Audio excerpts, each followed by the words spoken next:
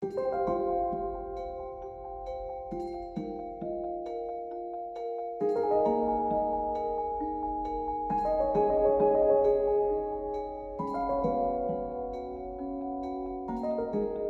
je hebt dus de goede gevolgen, dus de aanmaak van vitamine D in de huid, gebeurt onder invloed van UVB.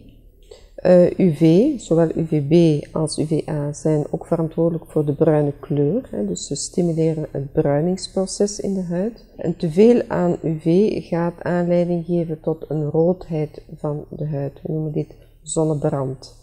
Een klein beetje UV, jaar na jaar na jaar, dat noemen we chronische blootstelling aan UV, gaat verantwoordelijk zijn voor een verouderingsproces in de huid, een vroegtijdige veroudering van de huid.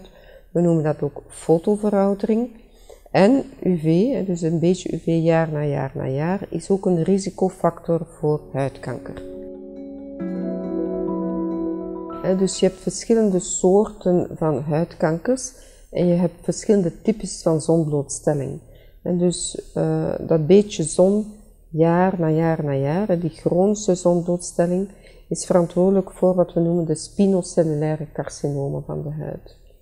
De zonverbranding, dus die acute blootstelling, die zonverbranding, die huid die heel het jaar bedekt is geweest en dan plots wordt blootgesteld aan de zon en verbrandt, dat zou vooral een risicofactor zijn voor het melanoom van de huid.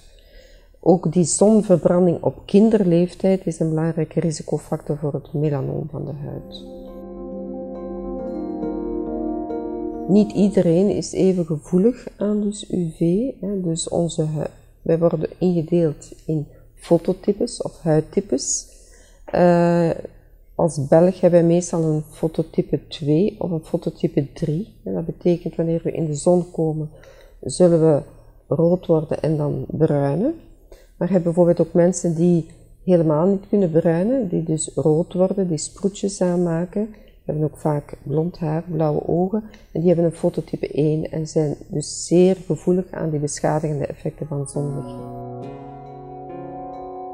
Uiteraard, kledij geeft een zeer goede bescherming.